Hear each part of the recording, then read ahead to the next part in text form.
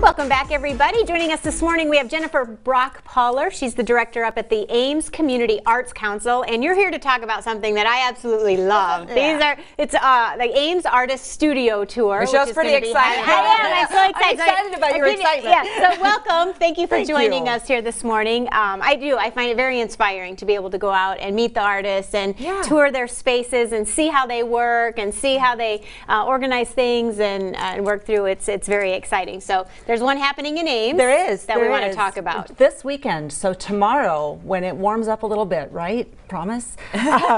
We've got 14 stops on our tour. Wow. Everything from painters and potters, jewelry makers, woodworkers, furniture builders, and we even have a sound studio, a recording studio. Because the cool thing about the Arts Council is we represent the visual arts, but we represent all folks who are doing creative things. So we've got 14 stops all throughout the city. There's maps at. We're going to go through a few of these here's here. A few here. Barbara's a lovely encaustic painter, which is the wax, beeswax and melted beautiful. wax. It's so cool. Huh. Bill Rickert is a fan favorite. He is a woodworker, and he carves while you're watching. Has some wonderful samples for everyone to look at. He's just a lovely guy. Casa is one of our what do you call it? A collective. An open studio? A collective. There's 5 or 6 folks working there at a time. Oh, okay. So that's a cool place to start if you don't know what you want to see. Right. Start at Casa. Start there. And the cool thing about Casa this year is they have a gallery show, so you can go upstairs and look at some of the art that's on display of the folks who are participating, so you can get an overview. Nice. Chris Martin is new this year. He's doing furniture building. Beautiful. Works with African artists, Ghana, the whole thing. It's such a beautiful story there. He spent some time. He has a exotic woods too that he's incorporating into his pieces. He's been with Art Chikati Glass, also a fan favorite, especially on a cold day, because he's melting glass in his studio, that's and you can go and it's so cool. It's and while you are watching, he will create a piece, so you can watch it go. College of Design is another collective. Iowa State's getting involved this year. You can go in and talk to students about how they're becoming artists, what they're going to do in their professional world. And it's family weekend, so we're hoping that some of those families and parents will make their way from Design on Main to the rest of the tour. Nice. Dan Marks, another beautiful painter. He works in acrylics. And if you come to his home, you will see, well, first of all, he lives in a beautiful, beautiful home, but he also has painted a lot of the local buildings, churches from local towns. Oh, cool. A local effect. Yeah, so you might find your own city in his studio. Erin Carpenter, a beautiful ceramicist. She works in porcelain, which is very different than some forms of clay, and she does this intricate carving. It's not in this example. In this example, you're seeing the gold, but she does this intricate carving that she does freehand. So it's beautiful to watch her work. Greg Lamont is a part of Casa, so when you come to that collective, he is one of the artists there, and he can tell you every story about everything he's ever done. So he's a wonderful. I love that. I always end with Greg, so I know I have time to stay and chat. Okay, that's good to know. That's good to know. Good for talking. So you can make all sorts of choices. Kyle is new this year. She's in a new studio space. Really excited to show it off. She does.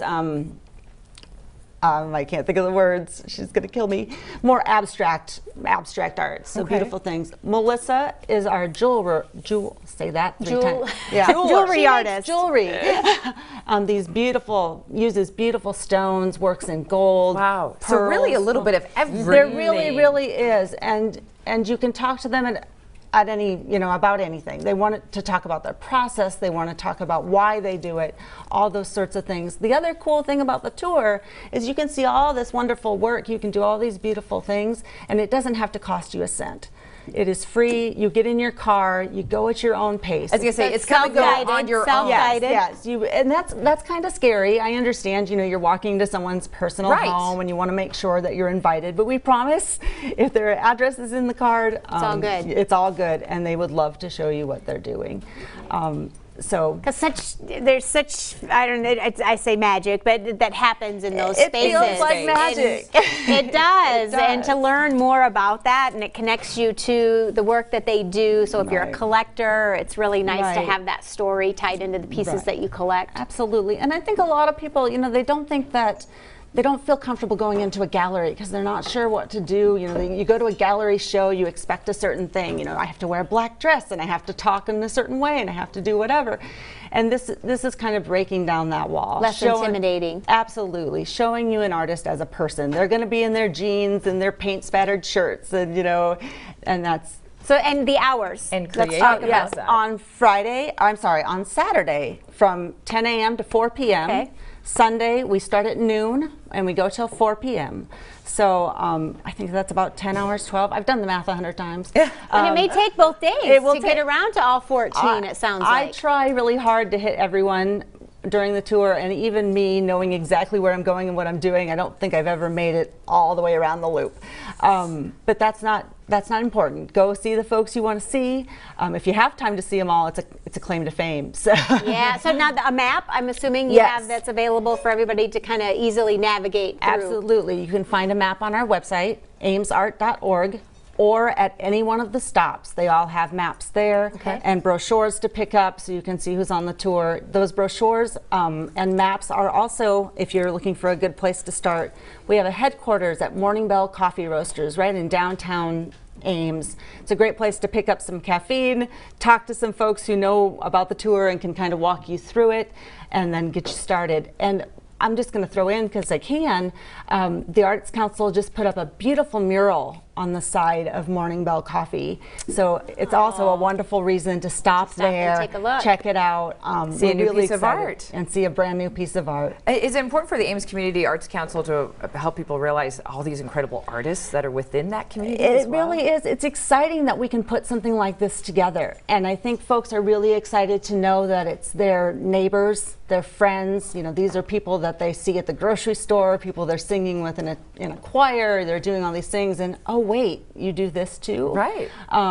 We have some artists that they are full-time artists. It's what they do. You know, Art Cicciotti, that's his full-time job. But a lot of these folks are making art in the wee hours of the morning. When they side hustle. Yeah, side hustle. But the talent is second to none, and so we're excited. So now, do you typically have this studio tour every year Yes. at this time? Yes, it's every fall, every October on a weekend where there's not a home football game. Because everyone says, Smart. well, why don't you do first Friday, first whatever? I'm like, no, we go by football I games. want to compete with with that that's Traffic, going on up traffic, there. traffic. Exactly. Absolutely, but it should be a gorgeous weekend to go into people's homes and see their artistic spaces. Again, if people want more details on the great work you guys are doing or about the studio tour this weekend, where's the best place for them to go? Best place to start is our website, amesart.org, or else when you get started in the morning, come to Morning Bell Coffee Roasters on Main Street. Love it. Take a look at the new mural. Yeah. And then now, a lot of the artists typically have other pieces for sale on the tour as well, Yes. so you can Yes. kind of You maybe can pick up buy a few things pieces along and- the way. Yeah, I love that. Like you said,